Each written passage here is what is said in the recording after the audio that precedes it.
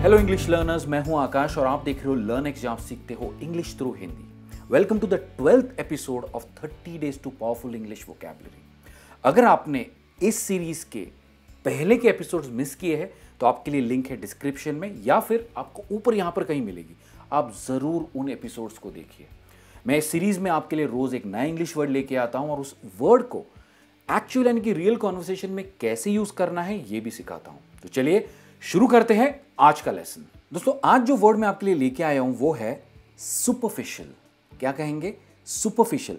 अगर आप इसकी स्पेलिंग देखेंगे तो यहां पर है सुपर, पर आप इसे सुपरफिशियल नहीं कहेंगे, आप कहेंगे सुपरफिशियल। सुपरफिशियल, एक बार और, सुपरफिशियल। सुपरफिशियल का मतलब है समथिंग दैट इज फेक। इसे आप कह सकते हैं सुपरफिशियल। ये एक एडजेक्टिव है, एक डिस्क्राइबिंग वर्ड है। या फिर appearing to be real only until examined. इसका क्या मतलब है? मतलब कोई चीज अगर पहली बार देखो तो सही लग रही है, पर जब तक उसकी जांच पड़ताल नहीं हुई है, ऐसी चीज को भी आप कह सकते हो सुपरफिशियल। ठीक है?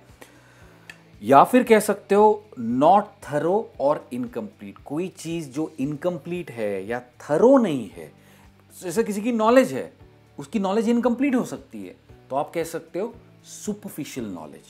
तभी भी आप सुपरफिशियल वर्ड का यूज कर सकते हो। इसका एक फॉर्म देखते हैं, सुपरफिशियली। सुपरफिशियली नहीं, सुपरफिशियली। ये एक एडवर्ब है। ठीक है? चलिए इन दोनों वर्ड्स को एक्चुअल यानी कि रियल कॉन्वर्सेशन में कैसे यूज करना है ये समझते हैं। सबसे पहला सेंटेंस है, when you face regular health problems a detailed examination is required rather then a superficial one. कभी कभी होता है कि हमें लगता है कि नहीं, चेस्ट में पेन हो रहा है, हार्ट में दर्द, नहीं यार पेट खराब होगा, शायद उसके लिए हो रहा होगा, या पता नहीं मैं इस करवट पे ना उल्टा सोया था इसलिए दुख रहा है। पर अगर ये पेन हमेशा है, मतलब हो सकता है कि आपको 4 दिन के बाद आ रहा है, 5 दिन के, हर हफ्ते आ रहा है, तो डेफिनेटली कुछ प्रॉब्लम है। आपको डॉक्टर को जाके एक थरो एग्जामिनेशन, फुल एग्जामिनेशन करना जरूरी है। हो सकता है शायद हार्ट की प्रॉब्लम हो। When you face regular health problems, a detailed examination is required rather then a superficial one. मतलब आपको डिटेल्ड एग्जामिनेशन करना जरूरी है। चलिए देखते हैं next. A mother's love for her child can never be superficial। हकीकत बात है, एक माँ का प्यार अपने बच्चे के लिए कभी भी सुपरफिशियल नहीं हो सकता, फेक नहीं हो सकता या इनकम्प्लीट नहीं हो सकता। नेक्स्ट एग्जाम्पल है, डोंट गिव मी दो superficial reasons for not completing the project said the boss. Boss ने, जैसा देख सकते हैं, उसकी टाई पकड़ी है कि ये ना फेक रीजंस तुम मुझे मत दो, तुमने प्रोजेक्ट कंप्लीट नहीं किया इसलिए, मुझे पता है तुमने काम चोरी की है, ये फेक रीजंस नहीं चलेंगे। यही बॉस कह रहा है, सुपरफिशियल। तो इस तरह भी आप यूज कर सकते हो superficial. Even though he has superficial computer hardware knowledge, Vivek pretends to be a computer wizard. ये भी बहुत ही इंटरेस्टिंग सेंटेंस है। कभी भी होता है ना कि हमारे ऑफिस में उनकी नॉलेज इनकम्प्लीट होती है, पर अपने पास बड़ाई मारते रहते हैं।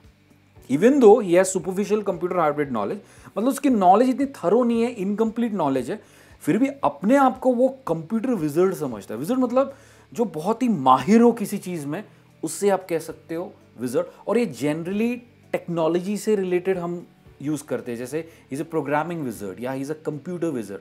इसका मतलब उसे कंप्यूटर के बारे में बहुत ही अच्छी नॉलेज है, उसे सुपरफिशियल नॉलेज नहीं है। पर इस केस में उसे नॉलेज नहीं है, कम नॉलेज है, फिर भी वो अपने आप को बहुत ही एक्सपर्ट समझता है, कंप्यूटर एक्सपर्ट, कंप्यूटर विजर्ड समझता है। तो ये एक आपके लिए नया वर्ड है, wizard. During the interrogation the police डॉज्ड the man with tricky questions as he kept giving superficial replies. Interrogation मतलब पूछताछ। द पुलिस डॉज्ड मतलब उसे चकमा देना। डॉज्ड का एक्चुअल मतलब होता है चकमा देना। The man with tricky questions मतलब बहुत ही टेढ़े सवाल पूछे, जब वो ऐसे ऊपर ऊपर जवाब दे रहा था। क्योंकि किसी भी आप क्रिमिनल को पूछो क्या तुमने किया, बोलेगा नहीं किया है, फिर थोड़ा सा उंगली टेढ़ी कर कर घी निकालना पड़ता है। इसका मतलब ही Police dodged the man with tricky questions as he kept giving superficial answers या replies. तो देखिए आपको यहां पर भी dodged एक नया वर्ड मिला है जिसका मतलब है चकमा देना, और tricky questions मतलब टेढ़े सवाल. I hope this was useful. He only has superficial knowledge of investments. You should consult an expert.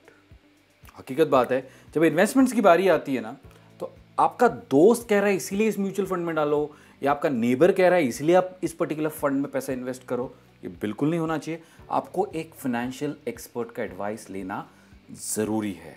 तो यही सेंटेंस का मतलब है, you only has superficial knowledge, you should consult an expert. I hope that was clear. Next sentence है, हर Instagram photos look superficially attractive. देखिए दोस्तों, social media पे होता है ना कि आप आपके दोस्तों के फोटो देखते हो, अरे क्या मजे कर रहा है ये, अरे कहाँ कहाँ घूम रहा है ये, कितना खुश नजर आ रहा है. पर हकीकत में जरूरी नहीं है कि वो वैसा ही हो.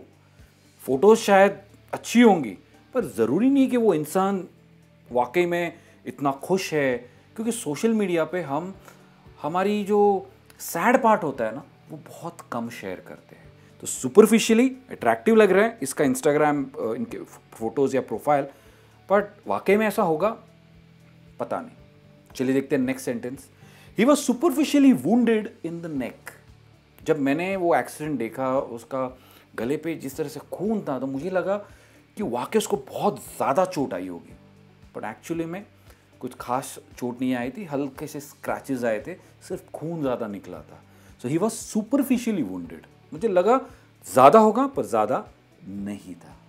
राइट. तो इस तरह से भी आप यूज़ कर सकते हैं वर्ड सुपरफिशियली को. दोस्तों अब बारी है आपकी. आपको मुझे हमेशा की तरह कमेंट्स में लिखकर ये बताना है, have you come across someone और समथिंग दैट्स सुपरफिशियल. मतलब कि आपका किसी से पाला पड़ा है, मतलब किसी चीज़ से या किसी इंसान से जो सुपरफिशियल है. मतलब शुरू में तो आपको जेन्युइन लगा, बट बाद में फेक निकला, या वाकई में फेक था. या आपको मुझे कमेंट्स में लिखकर बताना है. मैं आपसे कल मिलूंगा एक और नए इंटरेस्टिंग वर्ड के साथ. तब तक keep learning English, keep practising English and take care.